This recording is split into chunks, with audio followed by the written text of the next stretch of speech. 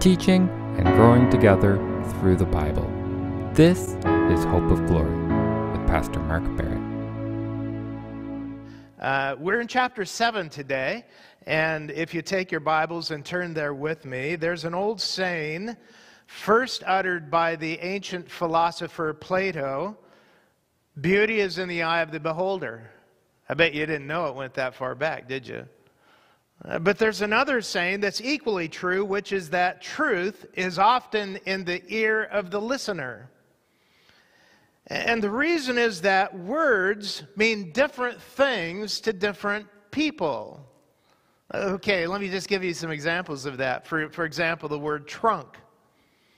Well, trunk means one thing to a botanist. Trunk means another thing to an elephant trainer, and something entirely different to a professional mover. Here, let me grab that trunk for you.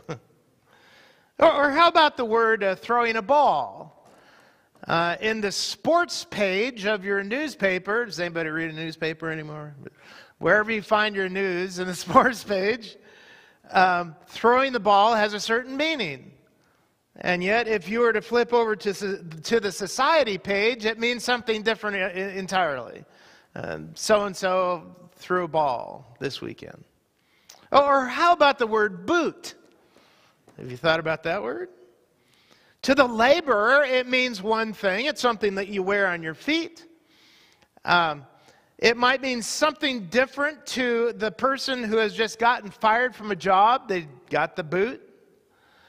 Over in England, a boot is the trunk of your car. Different meanings for the same word. Now, in the book of Hebrews, this is the kind of thing that we're facing. It's a book that many believe is one of the most difficult books in the Bible to interpret. And one of the reasons is because of passages like this in chapter 7, verses 1 to 19, that we're looking at today. And the reason that it's so difficult for us to interpret this book is because, well, we were born, in this century, and the book was written in the first century, and it was written to Jewish people who had traditions, and they had the law, and they had the temple ceremony, and now, all these years later, we primarily who are Gentiles are reading this book without a lot of understanding of Jewish law, Jewish traditions, the priesthood, the temple worship, all the ceremonies. We can barely pronounce the word Melchizedek,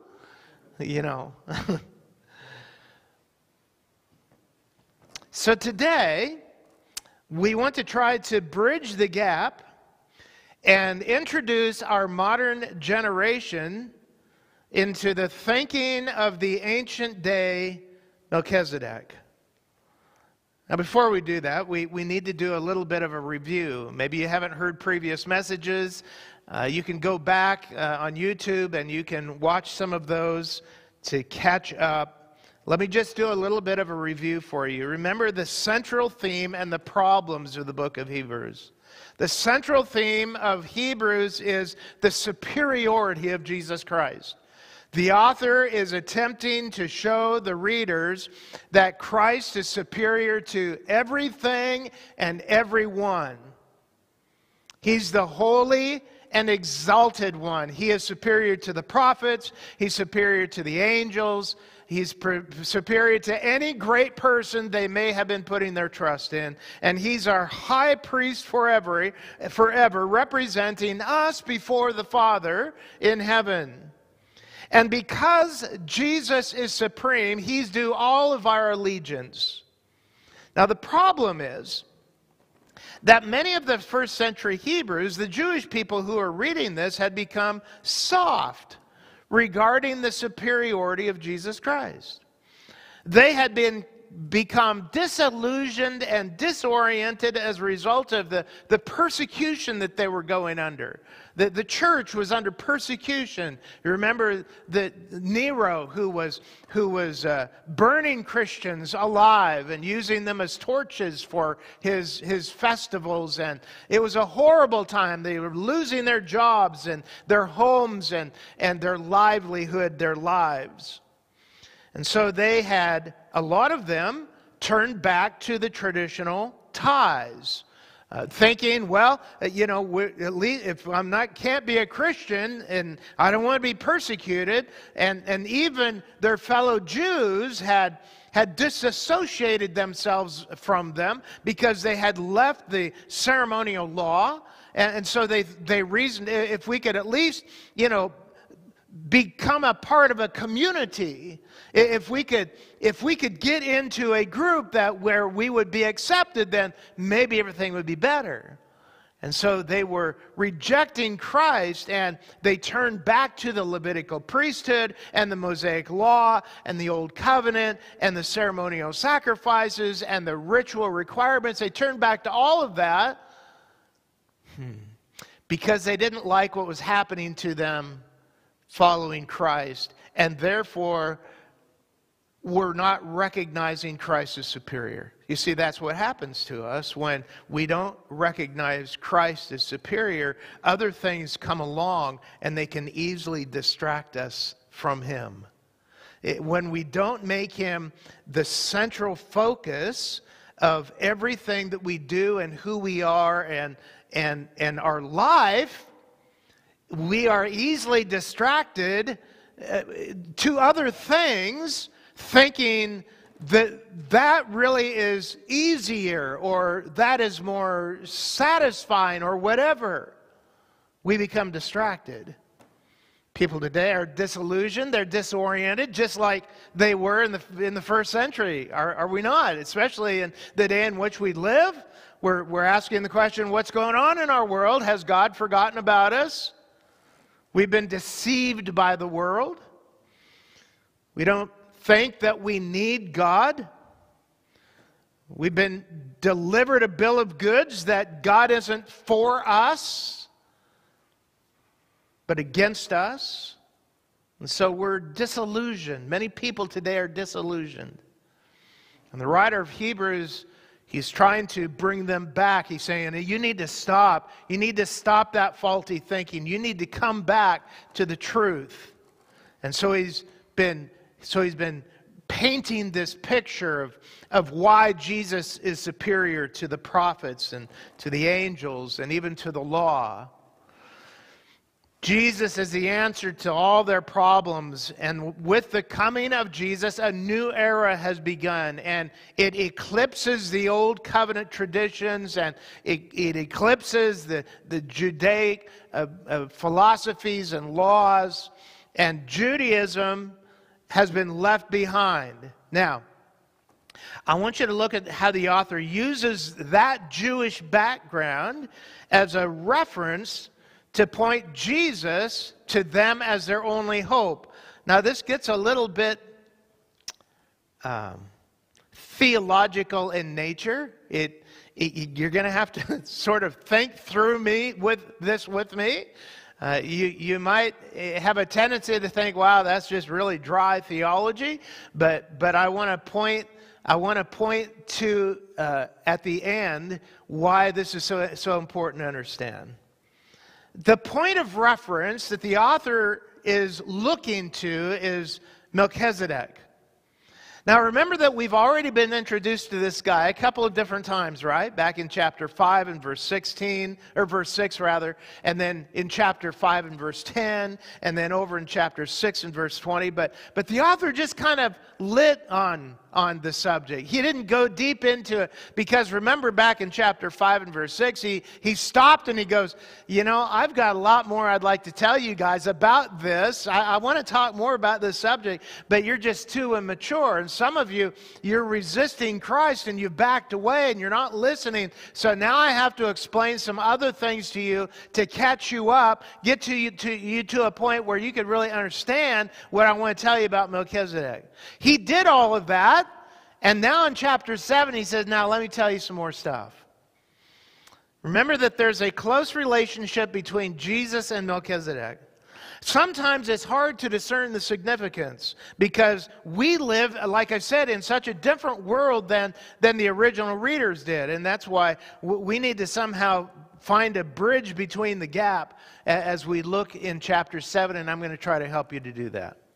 We're going to begin by reading verses 1 to 10, and then let's talk about it. Begin chapter 7, verse 1. For this reason Melchizedek, king of Salem, priest of the Most High God, met Abraham returning from the slaughter of the kings and blessed him. And to him Abraham apportioned a 10th part of everything. He is first, by translation of his name, King of Righteousness, and then he is also King of Salem, that is, King of Peace. He is without father or mother or genealogy, having neither beginning of days nor end of life, but resembling the Son of God, he continues a priest forever. See how great this man was, to whom Abraham the patriarch gave a 10th of the spoils. And those descendants of Levi who received the priestly office have a commandment in the law to take tithes from the people, that is, from their brothers, though these also are descended from Abraham. But this man, who does not have his descent from them, received tithes from Abraham and blessed him who had the promises. It is beyond dispute that the inferior is blessed by the superior. In the one case, tithes are received by mortal men, but in the other case, by one of whom it is testified that he lives. One might even say that Levi himself, who received tithes, paid tithes through Abraham. For he was still in the loins of his ancestor when Melchizedek met him. Wow, talk about a foreign language, right? You're going, what in the world is he talking about? Well, let's try to unravel the knot. There's a lot of conjecture about who Melchizedek was. The bottom line is that I just got to be honest, we don't know a lot of the details about Melchizedek because the Scripture does not give us a whole lot to go on. What is remarkable about his account is that his story gives us proof of the divine inspiration and unity of the Bible. Let's think about this for a minute. We only have 3 verses in the book of Genesis that talk about Melchizedek. And yet, some 1,000 years later, King David makes a briefer mention of him over in Psalm 110 verse 4, declaring that the Messiah's priesthood would be like Melchizedek's. And then you journey another 1,000 years, and the writer of Hebrews reveals things about Melchizedek that even Melchizedek or his contemporary Abraham didn't know, and of which David only had glimpses of. And so we see the same God who wrote Hebrews also wrote the Psalms, and he also wrote Genesis thousands of years between. Do you see the unifying principle of Scripture? One author, God himself. Now, from these verses, we discover a little bit more about who Melchizedek was.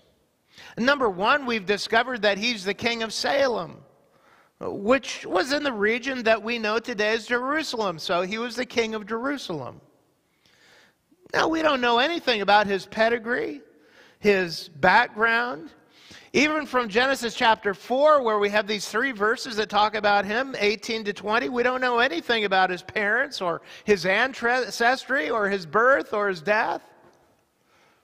It's a mystery. He seems to reign, carry on his priestly functions without beginning or end. And I think God intended it for it to be that way. He didn't tell us a whole lot about this guy, who, by the way, is not just a story. It's just not an illustration somebody made up. He was a real man who was a real king, who was a real priest, who really reigned.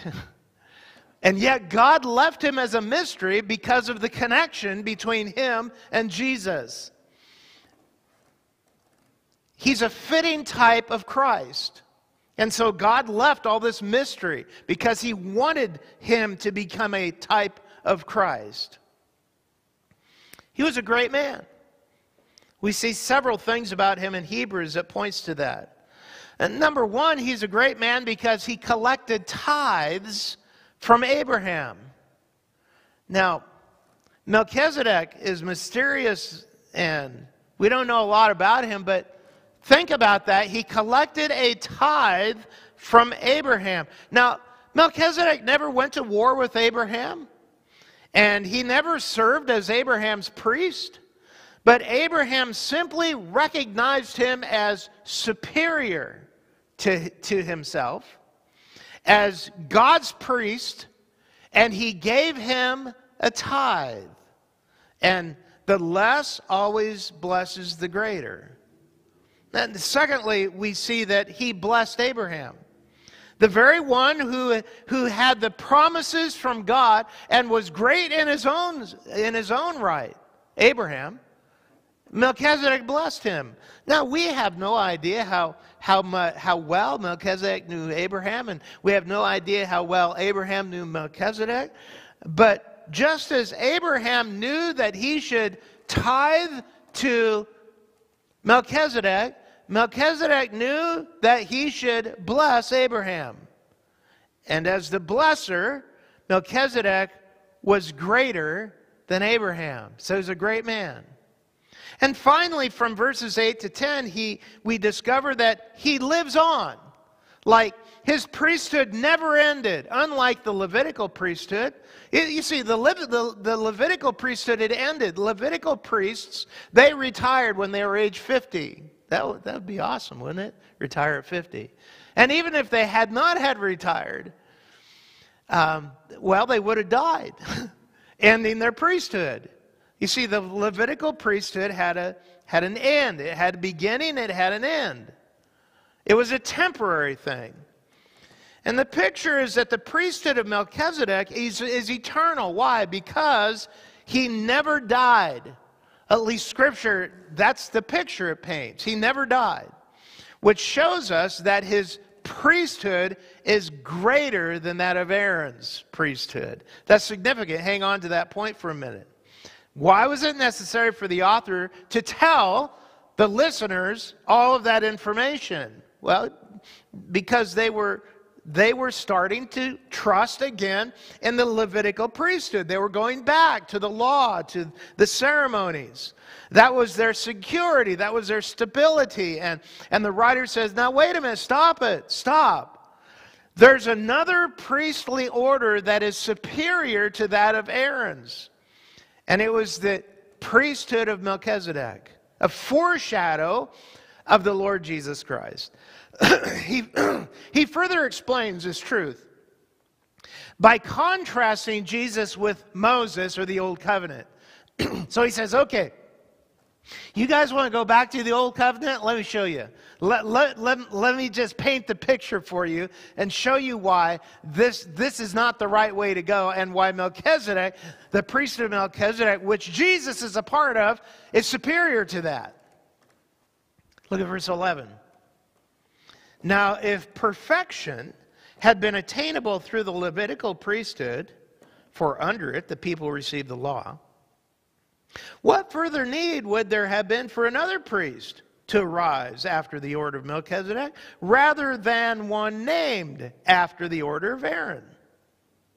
For when there is a change in the priesthood, there is necessarily a change in the law as well. For the one whom these things are spoken belonged to another tribe from which no one has ever served at the altar. For it is evident that our Lord was descended from Judah. And in connection with that tribe, Moses said nothing about priests. Talk about a foreign language. You see, the Levitical priesthood, let me try to unravel that. The Levitical priesthood is bound to the law. But there was another type of priesthood that existed even before the law. You see, even before Moses climbed the mountain and God gave him the law on the mountain, there existed another priesthood that foreshadowed this priesthood. It foreshadowed the priesthood of Christ, which was the priesthood of Melchizedek. Now, God's ultimate desire, of course, for mankind is for us to be brought into the presence of God through faith, by salvation through the blood of Jesus Christ. Well, Aaron's priests, they could never do that. Aaron's priesthood could never bring man fully into the presence of God. Why? Because there was a barrier between, which was the veil in the temple, which separated man from God. And so man could never enter into the presence of God. Why? Because the Bible says that sin separates us from God. And in the Garden of Eden, when man initially sinned, God separated them from him. He took them out of the garden and put a guard there, and they could never enter in again. And in the same way, the veil was put into the temple to keep man from the presence of God, because sinful man can never enter into a presence of a holy God. We would be consumed immediately if that happened.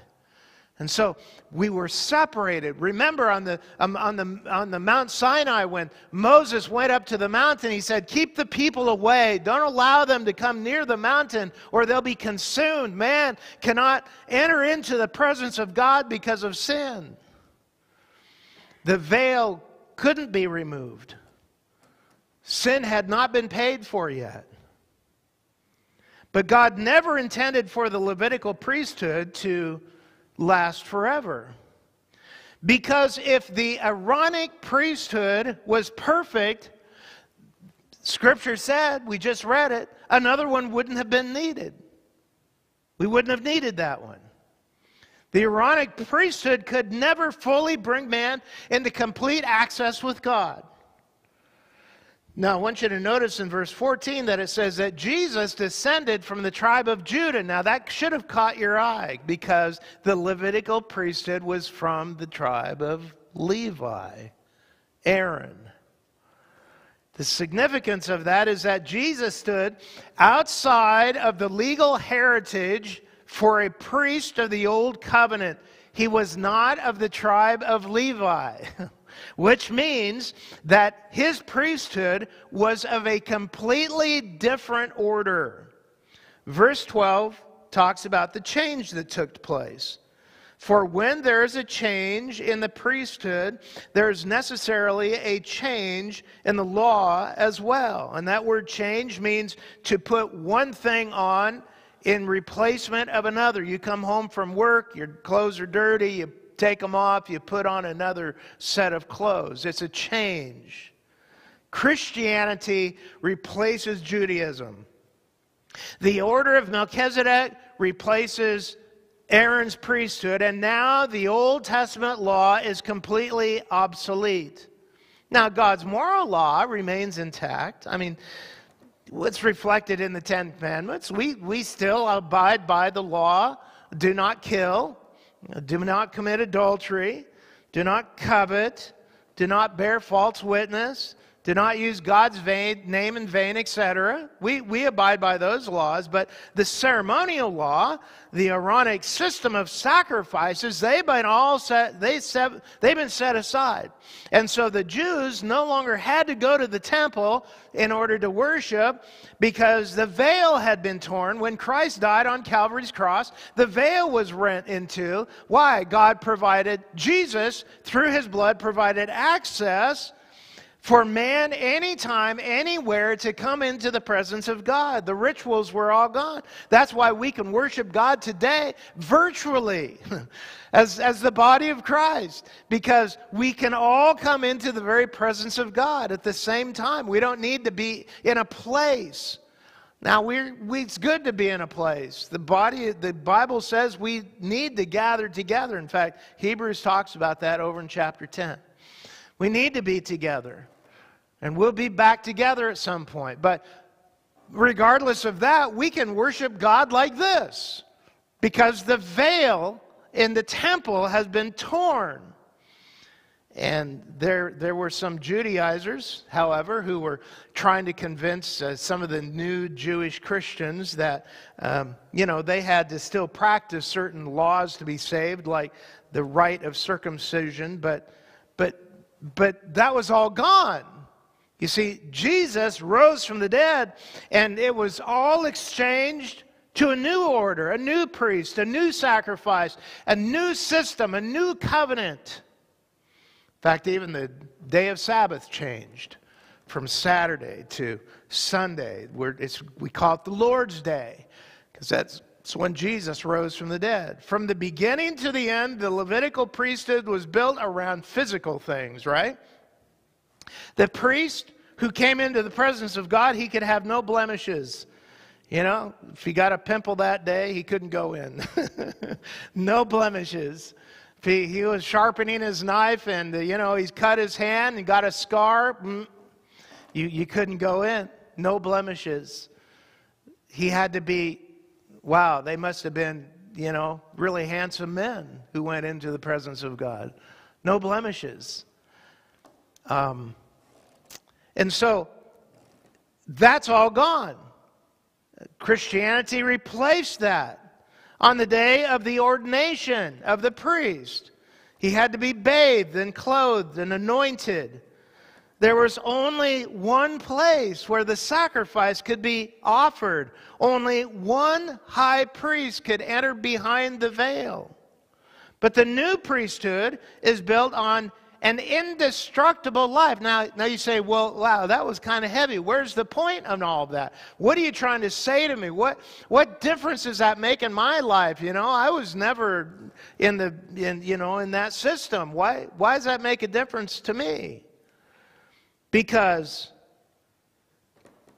Jesus provided us with a way to have access to God. It was through the priesthood of Jesus, of the priesthood of Melchizedek, that now we have access to the throne room of God through the blood of Jesus Christ. Didn't have that before. Every believer is anointed as a priest unto the Lord. Every believer. We're not washed by human hands, but we're washed by the Spirit of God through the blood of the Lamb, Jesus Christ. We don't just worship God in church, but we can worship Him anywhere because we're now the temple of the living God who dwells in us. You see, that's the difference it made. That we now have access through Jesus Christ. We could spend a whole month or more just on this chapter, but let's conclude by looking at the comparison the writer makes between the two covenants very quickly. Verse 18. For on the one hand, a former commandment is set aside because of its weakness and uselessness. For the law made nothing perfect, but on the other hand, a better hope is introduced. Grab that line, a better hope is introduced, through which we draw near to God. A better hope through which we draw near to God. Verse 18 says that Jesus uprooted the law in that it didn't produce any fruit in the believer. But verse 19 says that in its place He planted grace, which blossoms with hope. Now we have hope. The law was both weak and ineffective, but grace is effective and it's filled with assurance. And remember, it's grace, not law, that allows us to enter into the presence of God. We're not saved by our good works. We're saved by grace through faith in Jesus, who gave His life for us to pay the penalty for our sin. Are you glad you don't need a priestly pedigree or some kind of ceremonial cleansing to come into the presence of God?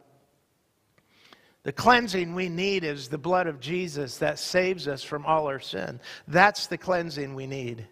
And we get that through placing our faith in Jesus Christ, the Redeemer, the Savior, the Messiah of the world. we get that cleansing of the Spirit as the Spirit comes and washes our hearts and makes it white as snow. For all we like sheep have gone astray. Each one of us has turned to his own way, but the Lord has caused the iniquity of us all to be placed on him. And because of that, when we reach up our hand like a beggar reaching his hand to receive a gift from a king, he offers us this free gift of eternal life through his cleansing blood. And if you've never done so today, I'm asking that you will trust Jesus as your personal Savior. That you'll ask him into your life. Stop being deceived by the world. Stop turning to your own ways. Stop thinking that you can become somehow good enough. Stop thinking that there maybe is no God. Trust him as your Savior and let him cleanse you. Let him make you whole and allow him to give you access into the very throne room of God. You can do that right now as we pray. Lord Jesus, I just pray that if there's somebody today listening that has never trusted Jesus as their Savior, that, Lord, because of who he is and because of what he has accomplished and because he's superior, Lord, to man, to us, to anything else, that, Lord, they'll trust him and allow him to bring them this great hope of salvation. You can just say a prayer like this: Lord Jesus, I'm a sinner. I'm separated from you because of my sin. Come into my heart. Make me a new person. Make me a child of God. And help me to walk with you. In Jesus' name, amen. If you said a prayer like that, welcome to the family of God if you sincerely believed it. And if you said a prayer like that, drop us a line. Let us know so that we can be encouraged and so that we can encourage you in turn in your new walk with Christ. Thank you for joining our broadcast today of Hope of Glory, presented by North Broadway Baptist Church in Tillsonburg. If you have any prayer requests or would like to get in contact with us, you can email us at northbroadwaychurch@gmail.com or give us a call at 519-688-5959. To find out more information about us, you can check out our website at northbroadwaychurch.ca or check out our Facebook page. To keep up to date on past episodes of Hope of Glory, you can also find us on YouTube at North Broadway Baptist Church, Tillsonburg. From all the staff and members, thank you, and we'll see you again next week.